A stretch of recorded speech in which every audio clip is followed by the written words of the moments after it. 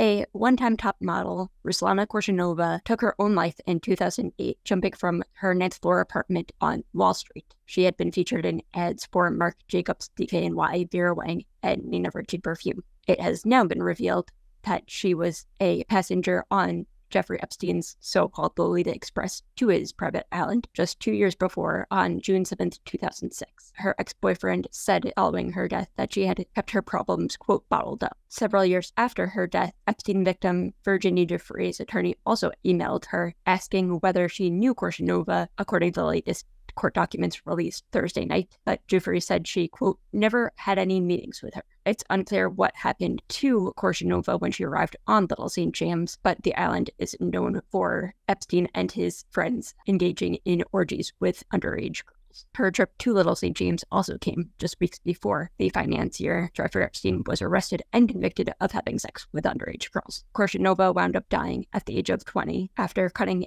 a hole in the construction mesh covering her ninth-floor balcony apartment and squeezing through it and jumping to the ground.